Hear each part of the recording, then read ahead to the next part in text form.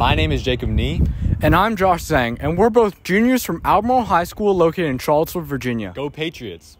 We built and optimized a fire extinguisher that utilizes low-frequency sound waves. Our highly mutable design can be manipulated into 108 different combinations by changing variables including aperture size, wave type, and frequency. Here is a closer look at our portable prototype design.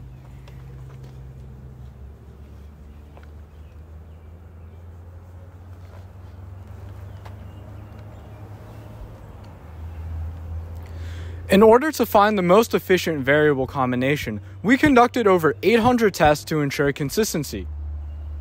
After collecting our large datasets in Excel and analyzing it for trends, we discovered that sine waves at 30 Hz with a 4-inch aperture was superior.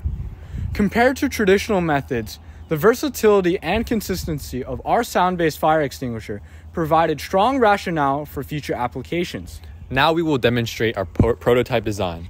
On my left is a 14-inch wide circular pan filled with kerosene oil, similar to most cooking oils.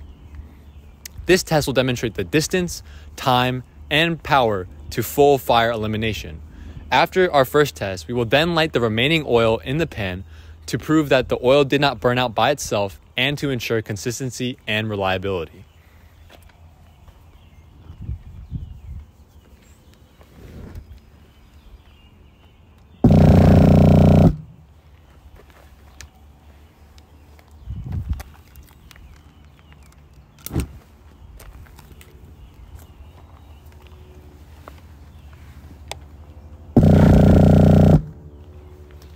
Thank you for watching our demonstration. We hope you enjoyed.